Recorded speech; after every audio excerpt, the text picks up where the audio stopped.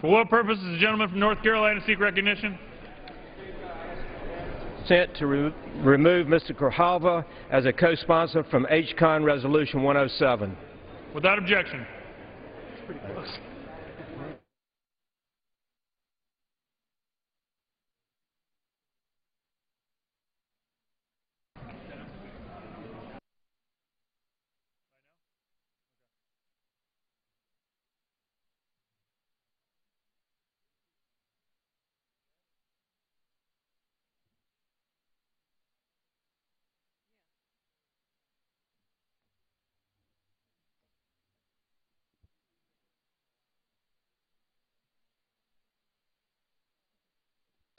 The gentlewoman from North Carolina is recognized for 1 hour. Thank you, Madam Speaker. Madam Speaker, the House is not in order. That is correct. The House is not in order.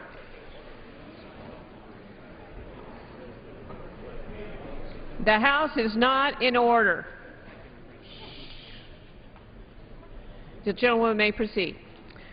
Madam Speaker, for the purpose of debate only, I yield the customary 30 minutes to the gentleman from Colorado, Mr. Polis, pending which I yield myself such time as I may consume. During consideration of this resolution, all time yielded is for the purpose of debate only. Madam Speaker, I ask unanimous consent that all members have 5 legislative days to revise and extend their remarks. So ordered.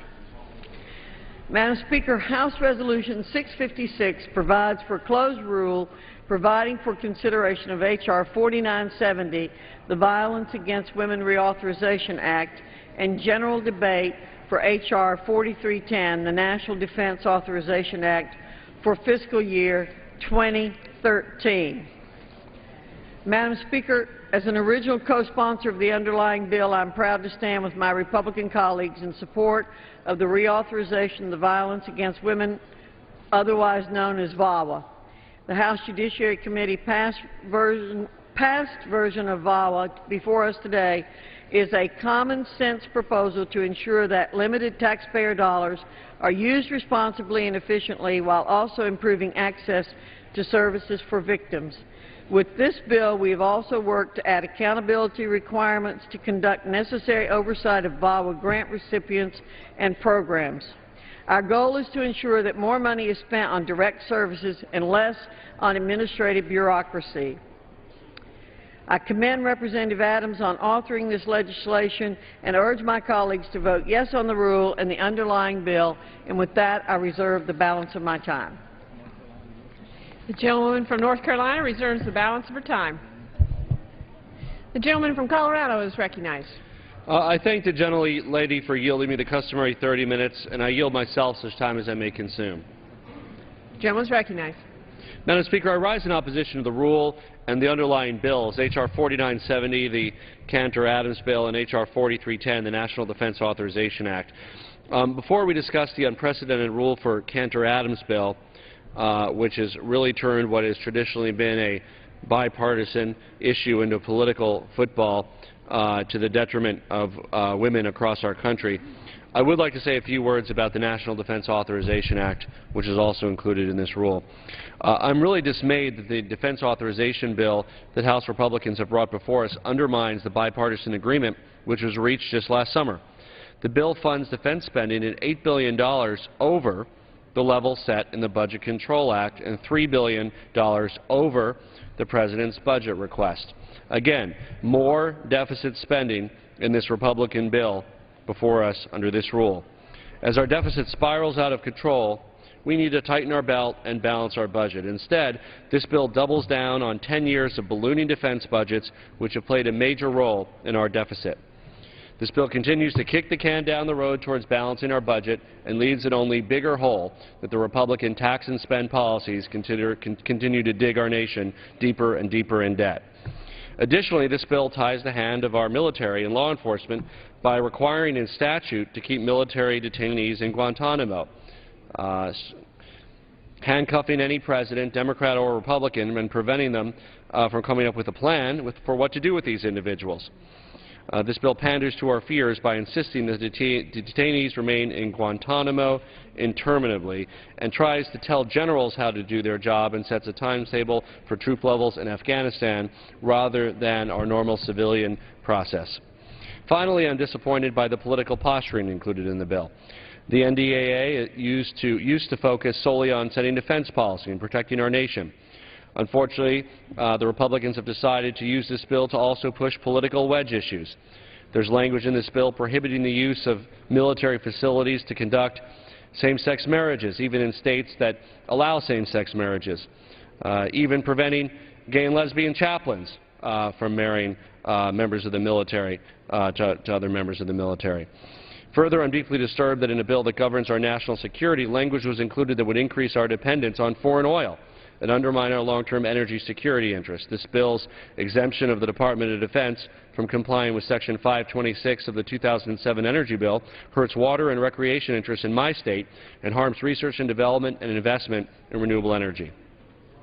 Now, sadly, as disappointing it is to see political posturing in the defense authorization bill under this rule, it's truly horrifying to see the political posturing and the provisions of the Violence Against Women Act, which under this House version would likely lead to more violence against women. Violence Against Women Act has a long bipartisan history. Both sides have traditionally sought to protect all victims of domestic violence, not just some. Sadly, this bill before us undoes much of the work that previous Congresses have done and accomplished on this issue for no reason, when we have a bipartisan Senate version of the bill that protects all women from abuse from partners. Why would we exclude certain women in this country?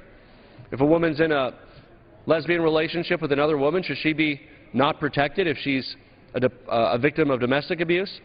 If a woman doesn't have the documentation to be in this country and whose presence is here illegally, should she not be protected under this law?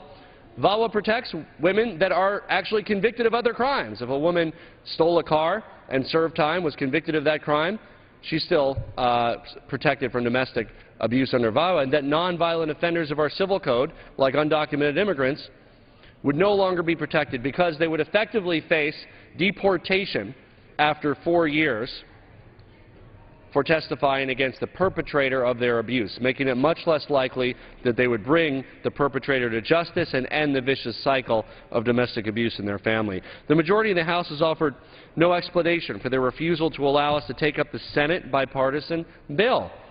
My colleague Virginia Fox was noncommittal in her response about whether we would be taking up the Senate bipartisan bill. And if she doesn't know the answer, and I certainly take her on the word, I would hope that somebody on the other side can come to the floor and say, can we take up the Senate bipartisan bill? And if not, why not? And if so, when? It passed the Senate with 68 votes, Republicans and Democrats. And this is the time to stand up and see if our colleagues on both sides of the aisle are serious about responding to the insidious domestic violence crimes that occur every day throughout this country. And frankly, that could start by the defeat of this bill and allow an open process for considering this bill on the floor of the House. I reserve the balance of my time. Gentleman reserves the balance of his time. Thank you, Madam Speaker.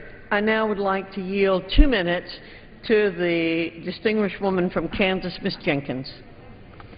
I thank the gentlelady for yielding. The Violence Against Women's Act is an important tool for preventing domestic violence and sexual assault and supporting the victims of these crimes. There is broad bipartisan agreement that this essential legislation must be renewed.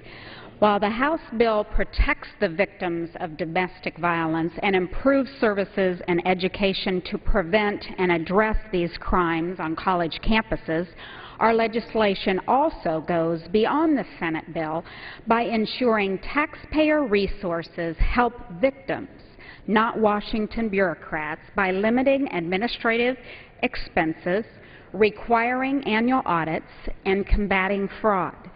While the House legislation takes enormous strides in protecting the victims of these truly horrific crimes, the legislation also takes great care to ensure the funds allocated by this bill are treated with the responsibility and care the victims and taxpayers deserve. H.R. 4970 requires VAWA audits be performed by the Department of Justice and that the Attorney General improves the coordination between the grant-making offices to reduce duplication and overlap in funding. H.R. 4970 prohibits the award of grant funds to nonprofit organizations that hold money in offshore accounts in order to avoid paying their federal taxes, and it limits the use of funds for salaries and administrative expenses to 5% of funds authorized under the Act. The Violence Against Women's Act has bipartisan support in both the House and Senate, and any attempt to exploit this important law as partisan political issue is contemptible. I encourage my colleagues in the House to vote in support of this legislation today to protect the victims of violent crime and support the responsible stewardship of taxpayer dollars. I yield back. The gentleman from North Carolina, or Colorado. Thank you, Madam Speaker. I yield 2 minutes to the gentlewoman from Colorado, Ms. DeGette.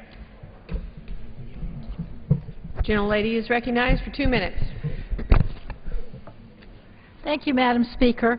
For nearly 2 decades, Congress has repeatedly reauthorized the Violence Against Women Act on a near-unanimous bipartisan basis. Since the Act became law, incidents of domestic violence have dropped by more than 60%, and the reporting rate of domestic violence has risen by 51%. The 2012 reauthorization is a chance for Congress to reaffirm its commitment to the protection of women across this nation. That is why it's particularly disheartening to see such a vital piece of legislation fall victim to putting politics ahead of people. What are the facts? Tonight, an American woman will join the 1 in 4 women who have been the victims of severe physical domestic violence. To her, this reauthorization is more than just a bill, it's security. The bill is security for the 1 in 6 women who have been raped in their lifetime. It's security for the mothers, daughters, and sisters across this nation. And it's security for the selfless individuals who tirelessly work to bring aid. Now is not the time to take a step back, to abandon these victims. This Congress must expand its efforts and ensure that all victims are assisted, no matter what their race, religion, or sexual orientation. Yet too many in this body have chosen to fight against these protections. They want to fight efforts to extend LGBT individuals equal protection, even though they're less likely to receive protective orders, more likely to be turned away, and because of this are less likely to report their attack to the police. They deserve equal protection, and there's a bipartisan bill that does just that, but it's falling victim to election year politics. In America, we have to combat the abuse of women in our own society, no matter their country of origin, if we are going to continue to have the moral authority to advocate for the rights of people abroad. And there's a bipartisan bill that would continue to protect immigrant survivors by granting them special visas and by preventing retribution from their attackers. Yet there are some in this body who would also deny these women protection. These days, bipartisan compromise is hard to come by, no matter how hard some of us try. We are rarely handed an opportunity where there is such universal agreement. VAWA has a proud history of bipartisan support. Let's continue that tradition, put politics aside, and pass a bipartisan VAWA reauthorization bill that protects all victims. I yield back. The gentleman from Colorado reserves. The gentlelady from North Carolina is recognized. Thank you, Madam Speaker. I now would like to yield 2 minutes to my colleague from North Carolina, Congresswoman Elmers. Thank you, and thank you to my colleague Ann Menzel from North Carolina. North Carolina is recognized. Madam Speaker, I rise in support of the rule and the underlying bill and call for the passage of H.R. 4970, the Violence Against Women Reauthorization Act of 2012. Since its enactment in 1994, VAWA has helped many women escape abuse and enabled them to seek help through its Victim Services Program. We are here today debating something that is a good policy and common sense and should be supported in the same bipartisan manner that we have seen throughout the 2 decades that is since its inception. Violence against women does not occur along party lines, and neither should reauthorization of these programs. We must work together in a bipartisan manner to protect women from domestic violence, rape, and stalking. Partisan posturing should not be placed above the urgent needs of these victims. The House's reauthorization makes several key improvements to the Senate bill and nearly doubles the resources for eliminating the backlog of unprocessed rape evidence kits while cracking down on the fraud identified in the immigration program. This bill also brings great accountability to the grant administration by ensuring that funding is spent on the victims, not Washington bureaucrats. The House's reauthorization of VAWA is and always will be about the victims of domestic violence, sexual assault, and stalking. I am proud to support this bill and will continue to fight and protect women and victims of abuse through common sense legislation. Thank you, Madam Speaker. I yield back. Thank you. Gentlelady yields back. Gentlelady from North Carolina reserves, and the gentleman from Colorado. Thank you, Madam Speaker. I yield 1.5 minutes to the gentlewoman from Florida, Ms. Castor. The gentlelady from Florida is recognized for 1.5 minutes. I thank the gentleman for yielding. Madam Speaker, I rise in opposition to the rule and urge a no vote on the flawed Violence Against Women Act that my Republican colleagues will bring to the floor. They had an opportunity to bring the bipartisan Senate bill to the floor but chose not to do so. And that's a shame, because the Violence Against Women Act has been a bipartisan and non-controversial effort for almost 20 years now. The update passed the Senate on a bipartisan basis just last month. Why does everything have to be a partisan fight here on the floor of the House? Over the past year, my Republican colleagues here in the House have blocked an important jobs package. They have stalled the adoption of the National Transportation and Infrastructure Bill. They've dragged their feet on help for students and the impending increase to the student loan rate. And now they have turned what has been a bipartisan effort to protect the victims of domestic violence into a senseless political fight. Republicans would not even allow debate on amendments so that we could improve their flawed bill. And this is serious, because in my home state of Florida there were over 113,000 crimes of domestic violence reported in 2010. If the Republican bill were to pass, more domestic violence crimes would go unreported, more abusers would be free, and more victims would be harmed. This bill works in opposition to the very purpose of the legislation to protect all victims of domestic violence, not just some victims, all victims.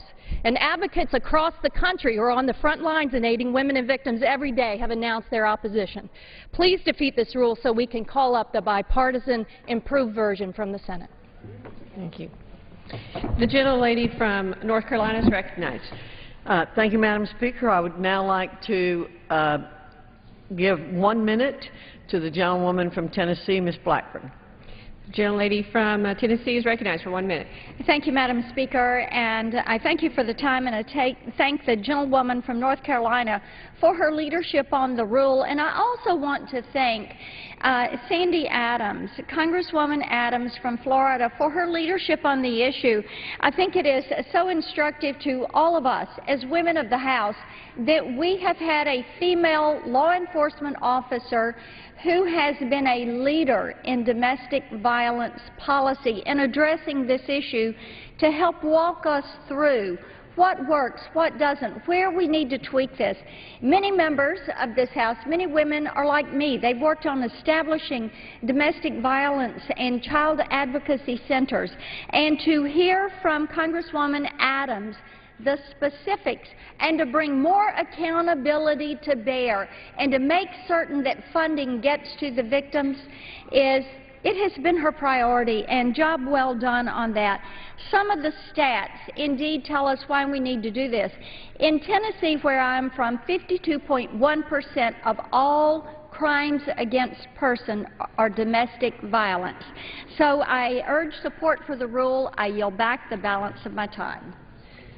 Yields back to the balance. Gentleman from Colorado. Virginia. Thank you, Madam Speaker. I'd like to yield 2 minutes to the gentlewoman from California, Ms. Capps. The gentlewoman from California is recognized for 2 minutes. I thank my colleague. Madam Speaker, I rise in opposition to the rule and to the underlying bill that will actually roll back protections for women across this nation. The Violence Against Women Act is a vital piece of legislation, to be sure. It established a comprehensive response to prevent relationship violence, sexual assault, and stalking, to support survivors, to hold perpetrators accountable. But it is also a symbol that relationship violence and sexual assault is real and that it is unacceptable. And for the past 20 years, this law has been a shining symbol that Congress can put aside its petty differences and we can come together to do what is right for violence victims and survivors. Now, the bill before us tarnishes that symbol.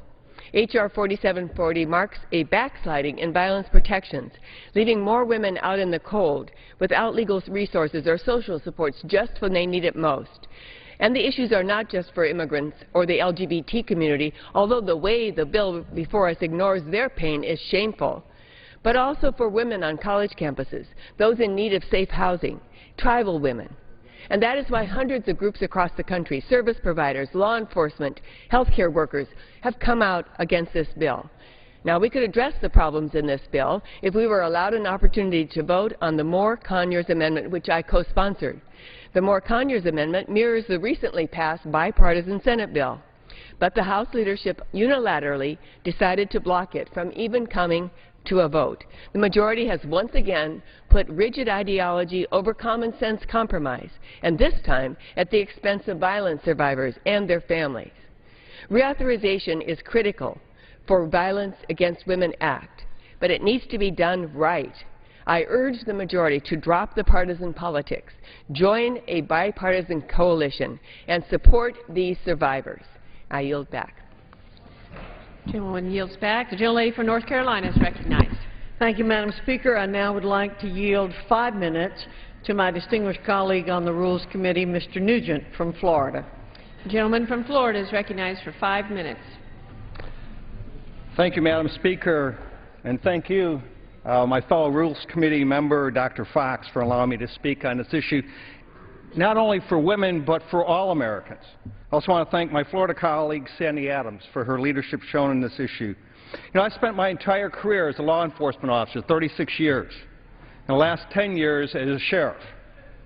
And when you're a cop, you usually don't get to see people in the best light. Getting called to somebody's house or somebody coming to your office isn't typically something that is a highlight of their day. It's because they're in need of help. Throughout my entire career, I saw some of the worst that man has to offer. No small part of that was domestic violence. During my 4 decades as a cop and sheriff, I saw the results of domestic violence. Battered partners, both men and women. Children either physically or emotionally hurt by the crossfire between their fighting parents. Victims who were suffering and scared, intimidated, and who didn't know where to go for justice. If you look at the state of Florida and what it did in regards to domestic violence, it's clear that it talks about, it's not about a husband and wife, it's about those folks that live within a home. It's about their relationship within that home, as it affects their children and as it affects each other. It doesn't specifically say that it has to be a man or a woman. It doesn't identify that. It talks about a relationship. Not a casual relationship, but a relationship where, you know, they're intimate with each other. They spend time with each other. They're sexually active with each other. It doesn't say that it has to be man and woman. It says these individuals have certain rights under domestic violence law and also the ability to get an injunction for protection. I've seen abusers on both sides. I've seen those that are married, those were the boyfriend and girlfriend, and those that were boyfriend and boyfriend or girlfriend and girlfriend commit atrocious crimes on each other. It had nothing to do with marriage. It had everything to do about relationships they had within their home. So as we move forward, you know, those on the other side of the aisle want to add something to this piece of legislation that's already covered. it already covers those relationships. If you start defining a particular relationship, what if you leave one out? Here it's very broad and allows us in law enforcement to be very protective of those that need protection. Whether it's stalking, intimidation, voyeurism, it doesn't matter. And often women are the most victims of domestic violence, but a man can just as easily be a victim of domestic violence, and I've seen that too. The Violence Against Women Act protects and prevents all types of intimate partner crime, regardless of gender, of either the criminal or the victim. This legislation funds the programs that not only help men and women who've been hurt, but it also helps law enforcement prevent these crimes from ever happening. I've heard a number of my colleagues talk about what isn't in the bill. They say, for example, it doesn't include sexual orientation as one of the protected classes. Violence Against Women Act isn't always been gender neutral. That's the beauty of this piece of legislation. It's gender neutral. Under the Reauthorization, as some people call it, domestic violence is interpreted as intimate partner violence. Legal includes felonies, misdemeanor crimes committed by spouses, ex-spouses, boyfriends or girlfriends, or ex-boyfriends or ex-girlfriends. Now, I'm not going to say this House legislation is perfect, but it makes significant improvements to streamline our nation's domestic violence. In fact, the exact same funding authorization levels in the Senate bill is included in this bill, $680 million per funding year for the next 5 years. Moreover, the manager's amendment brings the House even more in line with the Senate's authorization. Madam Speaker, you probably know this week is National Police Week, and we certainly know about domestic violence. And my men and women that worked for me as a sheriff knew about it. Sandy Adams, as a former cop, introduced this legislation. And we've seen firsthand what domestic violence does to our families. By passing this legislation, we get a step closer to making sure these victims receive the services they need. That's why I'm encouraging my colleagues to support the rule, support this legislation, and let it get to conference with the Senate so we can bring these services to men and women who need it the most. And with that, I yield back the balance of my time. Gentleman yields back. Gentleman from Colorado. Thank you, Madam Speaker. I'd like to yield 2 minutes to the gentlewoman from Connecticut, Ms. DeLauro. Gentlelady from Connecticut is recognized for 2 minutes.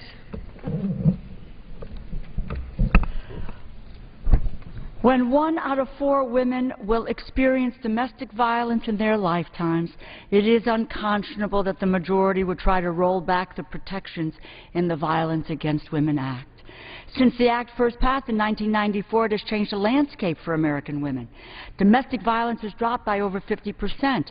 And in a historical bipartisan fashion, the Senate passed a bill that modernizes the Act for our times. It consolidates programs, takes additional steps to reach victims of domestic violence.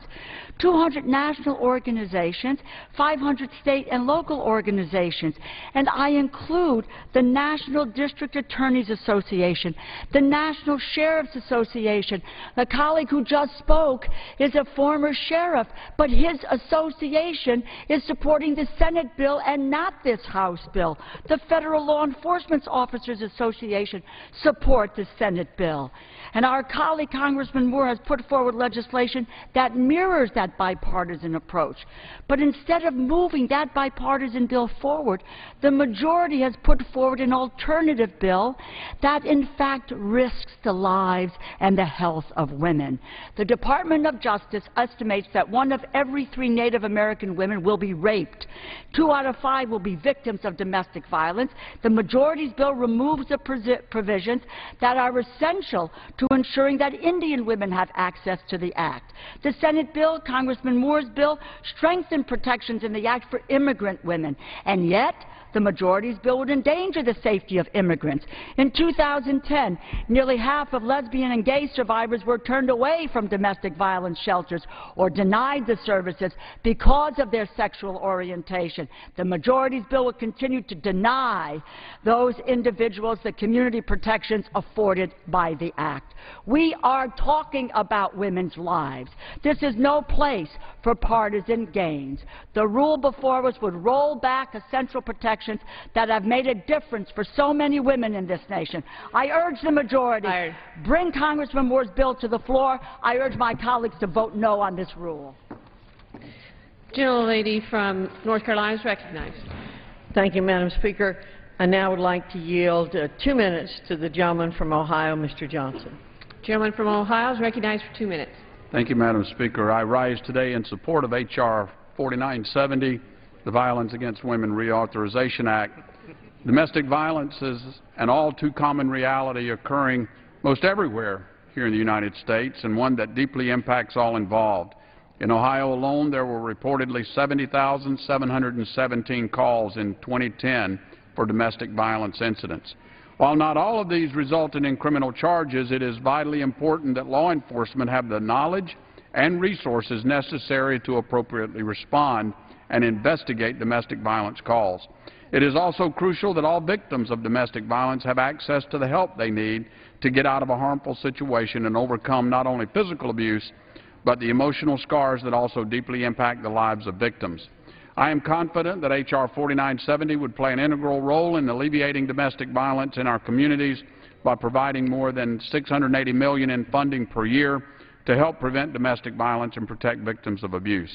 This legislation would also increase resources for sexual assault investigations, prosecutions, and victim services, in addition to strengthening penalties for abusers. Importantly, this legislation also seeks to promote awareness for the prevention of violence by funding state prevention education programs and enhancements for campus programs. As a son, a husband, a brother to 2 sisters, a father of 2 grown women, and a grandfather of 4 little girls, I understand the importance of preventing domestic violence against women and also ensuring that all women have the necessary resources and protection should they ever be in need. The number of occurrences of domestic violence, physical violence, and stalking within the United States is staggering and simply unacceptable. It is my hope that this reauthorization of the Violence Against Women Act will have an immediate impact on reducing domestic violence and improving services for its victims. And with that, I yield back. The gentleman yields back. The gentleman from Colorado is recognized. Thank you, Madam Speaker. It is my honor to yield 1 minute to the gentlewoman from New York, Ms. Maloney. Gentlelady from New York is recognized for 1 minute. Thank you. I urge a no vote. This bill is but one more assault on what has become sadly but surely known as the war against women. A government has no greater responsibility than to keep its citizens safe. But in its current form, this bill says there are some we will not help, we will not protect. These Native Americans, these LGBT people, these immigrant people. My colleagues on the other side of the aisle would not extend the protections of this bill to tribal residents. Why? Do they not suffer when they are assaulted? This bill in its current form would not protect people from discrimination in the LGBT community. Why? Do they not bleed when they are struck? And this bill in its current form eliminates the path to citizenship for some visa holders who have been victims of sex trafficking, torture, rape. Why do they not bruise and bleed when they are beaten and battered? There is an indifference to the suffering of some, just some.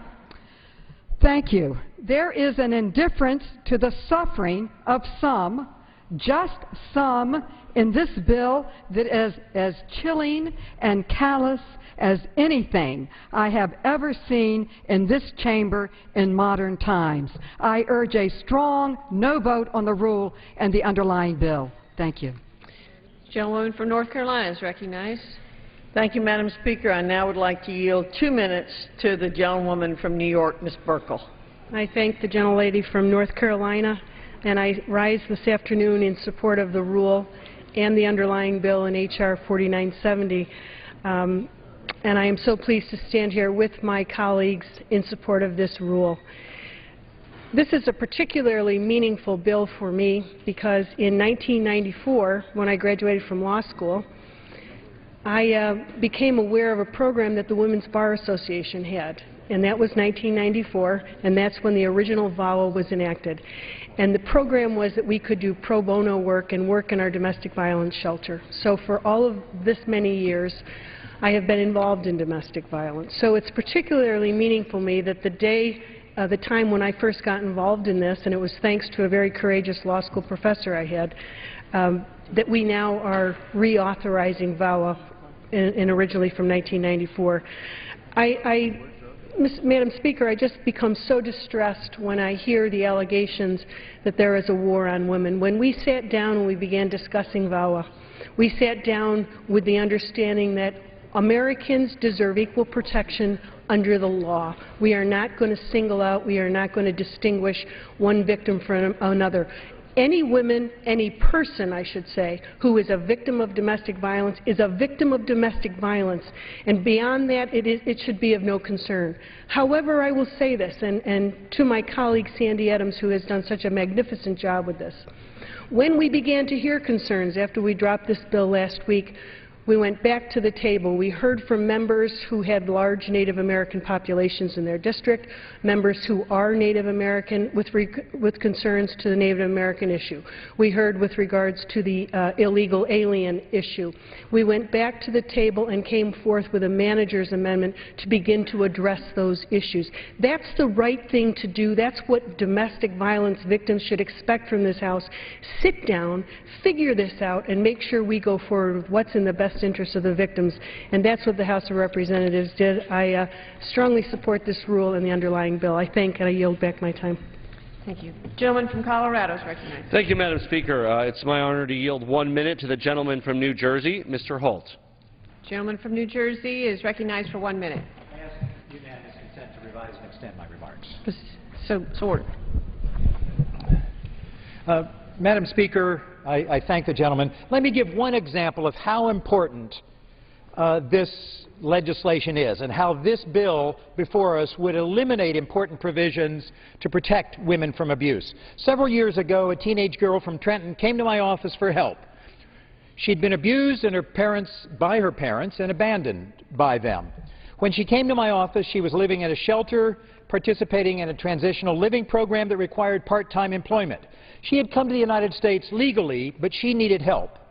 Because of VAWA, I was able to show her how she could secure her permanent resident status and work authorization. After I helped her get work authorization and permanent resident status, she got her life back on track. VAWA made that possible. This bill would remove essential provisions of VAWA that allow victims of abuse to petition for permanent residency by themselves. And thus, removing those provisions, this bill would leave this girl and countless other victims of domestic abuse with no help, no support, and potentially at the mercy of their abusers. Vote no on this rule. Vote no on the bill. Gentleman from North Carolina is recognized. Thank you, Madam Speaker. I now would like to yield 2 minutes to the distinguished woman from Michigan, Ms. Miller. Gentleman from Michigan is recognized for 2 minutes. I thank the gentlelady for yielding. And, Madam Speaker, I rise in support of the rule and in strong support of the underlying bill, the Violence Against Women Act. Madam Speaker, for several years I had the great honor to serve on a board of my local domestic violence safe house, and I call it safe house. We didn't call it shelter. We called it a safe house. So I've personally seen women and children who so desperately needed that safe haven to escape from a cycle of violence. And throughout my service here in Congress, I've consistently fought to make certain that support is there for all of the safe houses across my district. Those women and all those victims of domestic violence who far too often suffer in silence need to know that they are not alone, that there are people who care. And today, this House is doing what we need to do by taking a stand in defense of those who face the danger of domestic violence by passing this reauthorization. I certainly applaud the author of the bill, Sandy Adams from Florida. Really, she's kept politics away from crafting this bill, and instead she's really focused squarely on protecting the victims of domestic violence. The bill that we are debating here today produces funding actually at the same level as what was passed by the Senate, but I think it allocates that funding in a way that better supports the victims of domestic violence. For instance, this bill doesn't make any special carve-outs for any particular victim groups because it protects everybody equally. It also includes outstanding revisions developed by listening to those involved in protecting victims from across the nation. It strengthens penalties for sexual assault and abuse. It improves federal stalking law. It helps young women in college by working to prevent violence on our campuses through improved education program, and it dramatically improves emergency and transitional housing services. As well, the Senate bill mirrors current law, which only mandates 40% of the funding in the DNA Analysis Backlog Elimination Act of 2000 to address a backlog of rape testing kits, which are required, quite frankly, to successfully prosecute rape cases. Our bill mandates that 75% of the funding be used for that purpose so that we can eliminate the backlog that exists and put rapists where they belong, and that's in prison. So, Madam Speaker, I urge all my colleagues to join me today in standing up for women in need and all victims of violence by supporting this outstanding legislation. I yield back. The gentleman from Colorado is recognized. Thank you, Madam Speaker. I yield 2 minutes to the gentleman from Virginia, Mr. Scott. The gentleman from Virginia is recognized for 2 minutes. Thank you. Madam Speaker, we need to work together to reauthorize the Violence Against Women Act, but unfortunately H.R. 4970 is seriously flawed and should not pass. Among its many flaws, it harms immigrant women and fails to protect the LGBT community. It also creates new mandatory minimum sentences. Mandatory minimums have been studied extensively, and they've been found to be ineffective in addressing crime, while at the same time they distort the rational sentencing systems, they discriminate against minorities, and they often violate common sense. Madam Speaker, mandatory minimums can be particularly harmful in domestic relations cases, domestic violence cases where the victim and the abuser have a prior relationship, and where the victim of abuse may be less likely to report the abuse, knowing that if convicted, the abuser is certain to go to prison for 5 or 10 years without parole. That's why many organizations dedicated to ending domestic violence and working hard for the reauthorization of VAWA are opposed to the mandatory minimum provisions in the bill. On top of these problems in the reported bill, the Rules Committee adopted a manager's amendment that, among other problems, deletes protections against discrimination in hiring by religious organizations using VAWA funds. Since the 1960s, we have had as a federal policy a prohibition against discrimination based on religion when using federal funds. Now, the 1964 Civil Rights Act had an exemption for churches and other religious organizations using their own funds to be able to consider religion in hiring. However, the manager's amendment specifically allows those groups to discriminate based on religion with federal funds. We should not pass a bill that allows a person applying for a job paid for with federal funds to be discriminated against based on religion. Madam Speaker, we must work hard to reauthorize VAWA, but unfortunately H.R. 4970 in its current form is not the version of VAWA we should pass, and the rule does not allow amendments to improve the bill, so I urge defeat of this rule. I yield back to balance. Gentleman yields back. Gentlelady from North Carolina. Thank you, Madam Speaker. I now would like to yield 2 minutes to our distinguished colleague from Wyoming, Congresswoman Lummis. Gentlelady from Wyoming is recognized for 2 minutes. Well, thank you, Madam Chairman, and I rise also to support the rule and to support the Violence Against Women Act. This bill will support programs and organizations that help assist the victims of domestic abuse, stalking, and sexual assault, and it does so in a way that includes much-needed accountability measures, so we can be sure that more of the funds go to the victims who need it rather than to Washington bureaucrats. When I was practicing law, I represented some victims of domestic violence, including men, women, and children, when I was doing guardian ad litem work. And I further had a law office bookkeeper who was murdered by her husband while she was working for us. It was traumatic for the entire office.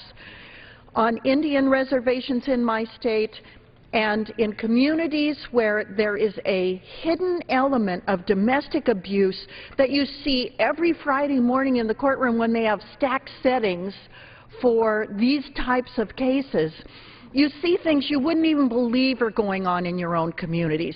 That's why it's so important that we have a bill that's efficient and gets the money to those victims, not to bureaucrats in Washington. That's why I support this rule. That's why I support the Violence Against Women Reauthorization Act. Thank you, Madam Chairman, and I yield back. Gentlelady yields back. Gentleman from Colorado. Thank you, Madam Speaker. I yield 1 minute and 15 seconds to the gentlewoman from Maryland, Ms. Edwards. Gentlelady from Maryland for 1 minute, 15 seconds. Thank you, Madam Speaker. I rise today in opposition to the rule in the underlying bill. It rolls back protections for domestic violence victims and survivors, and I'd ask unanimous consent to enter into the record 3 letters representing hundreds of organizations, law enforcement organizations, advocacy organizations around the country in opposition to the rule.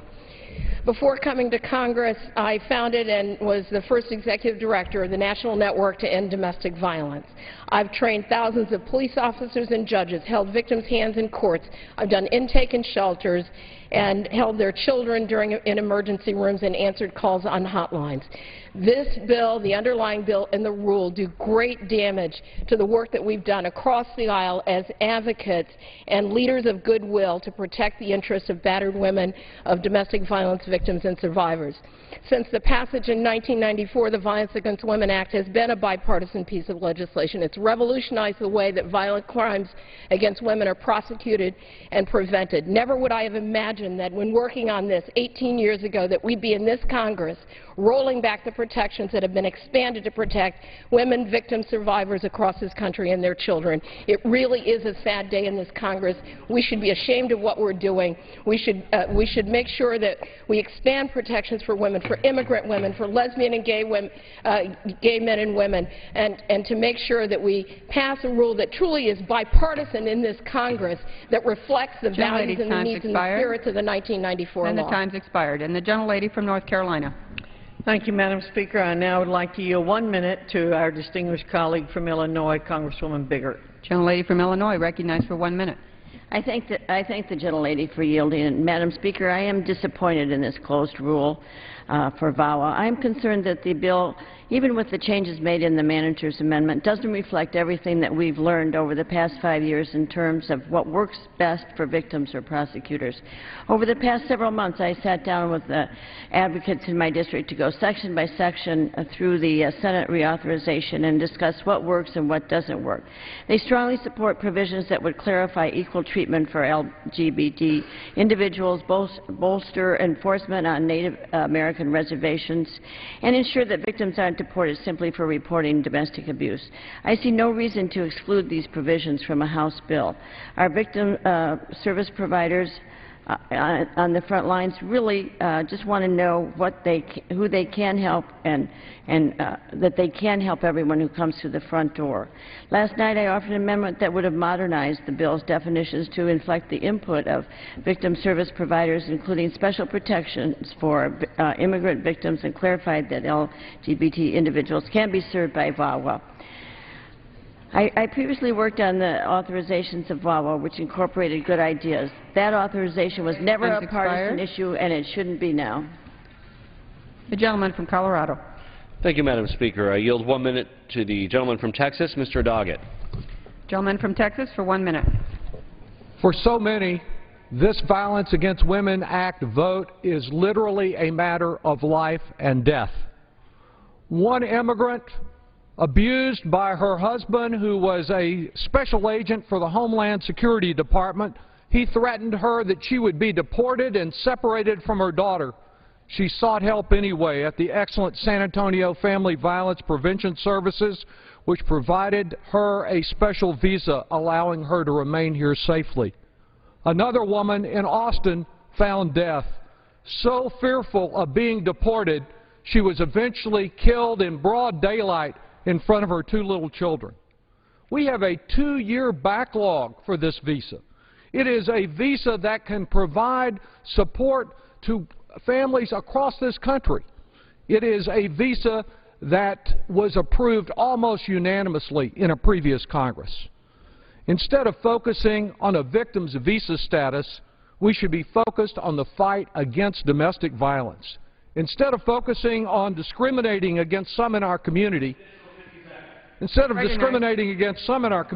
should be focused on ensuring all victims of violence everywhere receive the care and services they need.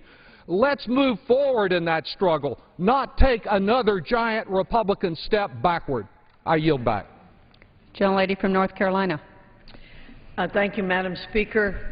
I'd like to now yield 1 minute to the distinguished woman from Missouri, Congresswoman Hartzler. Gentlelady from Missouri for 1 minute. Thank you, Madam Speaker. H.R. 4970 reauthorizes the Violence Against Women Act for another 5 years, providing important funding for fighting domestic violence and abuse. When Congress reauthorizes any bill, we must make sure that the bill directs resources towards those it is intended to help and makes the best possible use of taxpayer money. That's what we've done in H.R. 4970 by strengthening accountability and transparency in grant administration to ensure that these dollars go to help the victims, not entrenched government bureaucrats. I've been a long supporter of domestic violence shelter in my own hometown.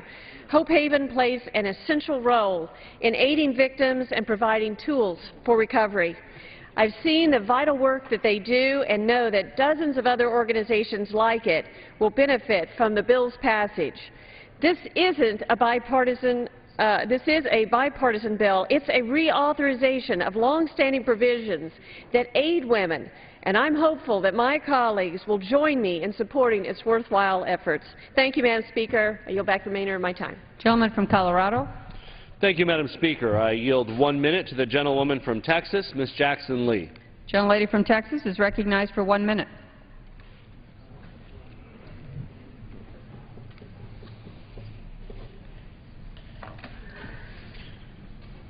Point of parliamentary inquiry. I want to make sure that the time has not begun until the gentlelady begins. The gentleman is correct.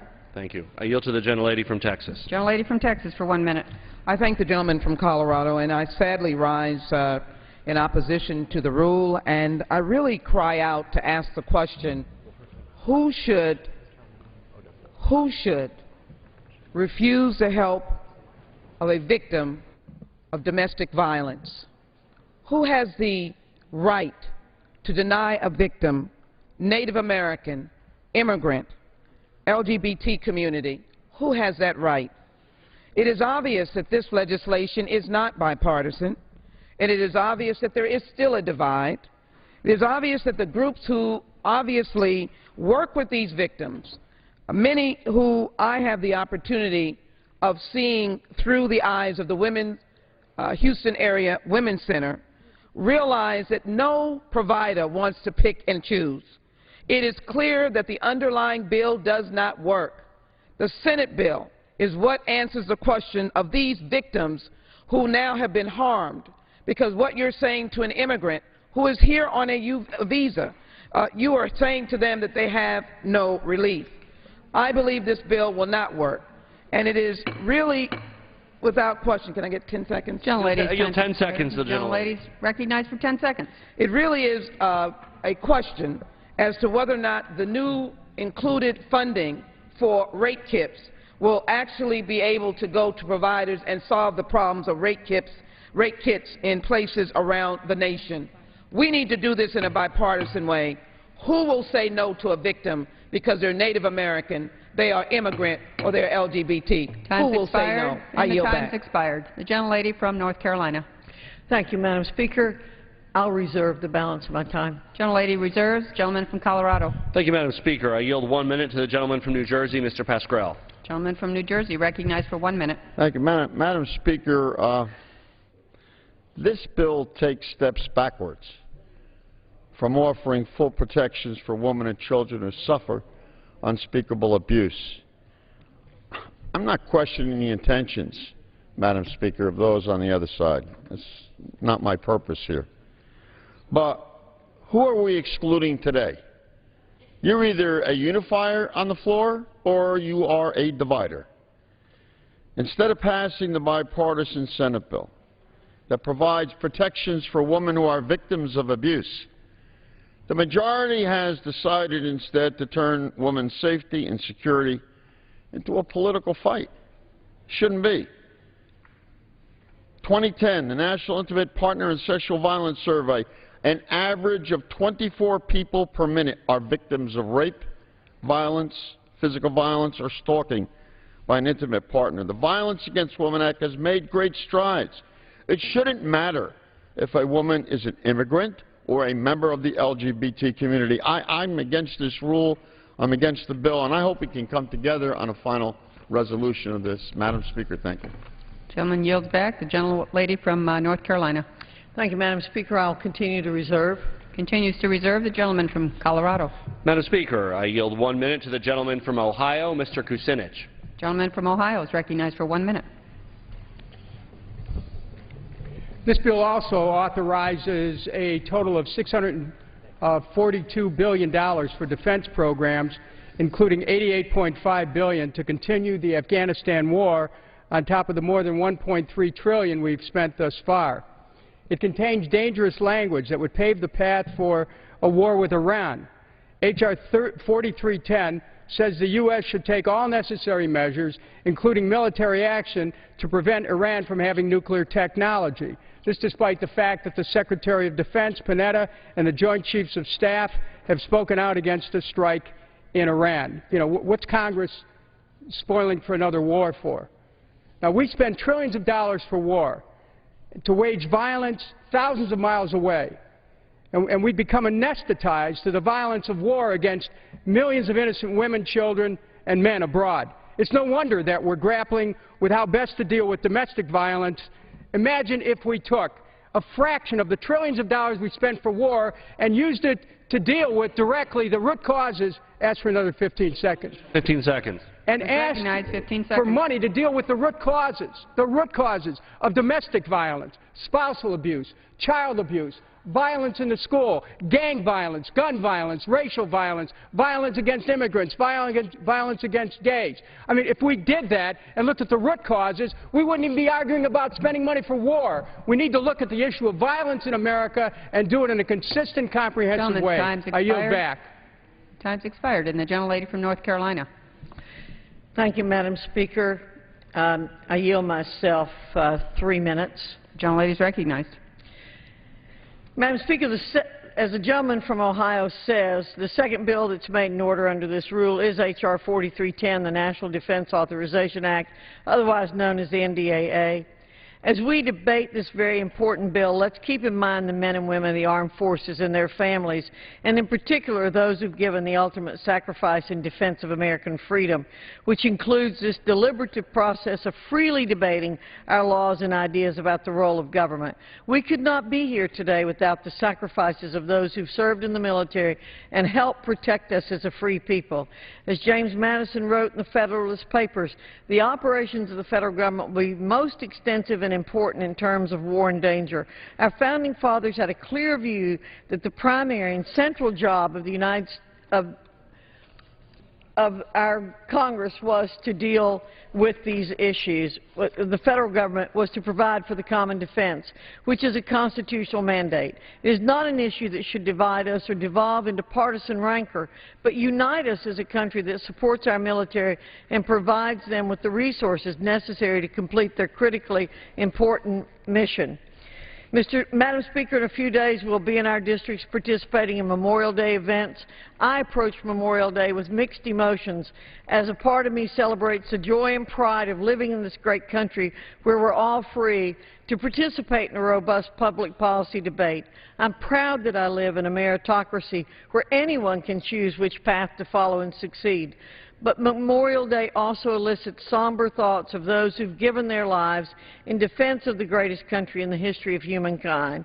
While many of our fellow Americans will be celebrating with cookouts and family, I ask that we all pause and think about those families who will have an empty place at their dinner table, those families who still mourn the loss of a loved one, and rather than cooking out, we'll be visiting our fallen heroes in hallowed grounds across these United States. That's the true purpose of Memorial Day, to pause, remember, and honor those who've given the ultimate sacrifice to preserve all that is great in our country. So as we return home to our districts, I ask all of my colleagues to keep in mind the spouses, children, and families of the fallen. As President Lincoln stated in his second inaugural address, with malice toward none, with charity for all, with firmness in the right, as God gives us to see the right, let us strive on to finish the work we're in, to bind up the nation's wounds, to care for him who shall have borne the battle, and for his widow and his orphan, to do all which may achieve and cherish a just and a lasting peace among ourselves and with all nations. And with that, Madam Speaker, I reserve the balance of my time. Gentlelady reserves. The gentleman from Colorado. Thank you, Madam Speaker. I'd like to inquire as to how much time remains on both sides. The gentleman from Colorado has 7 minutes remaining, and the gentlelady from North Carolina has 6.5 minutes remaining. Gentleman from Colorado. Thank you, Madam Speaker. I yield 1 minute to the gentlewoman from Florida, Ms. Brown. Gentlelady from Florida is recognized for 1 minute.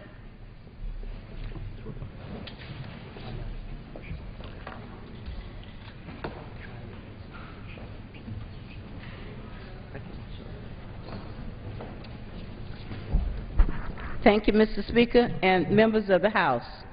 As I rise today to speak against this flawed violence against women that the House is presenting, let me point out this picture. This picture is a picture of Melissa Alexander, a 31-year-old master's degree, no prior conviction, received a 20-year sentence for firing a warning shot in the air to warn off an attack by a husband. At the time that it occurred, there was a restraining act. Let me point out that this shot did not injure anyone, yet she will be in jail until 2032. The imbalance in the system is obvious. Just minutes before she fired the shot, Melissa's husband told her, "If I can't have you, no one is going to." Sadly, millions of abused women have heard these exact words and not lived to tell about it. Battered women like Melissa need support and counseling. From Florida. The lady is recognized for 30 seconds. Thank you. Battered women like Melissa need support and counseling so that they don't find themselves in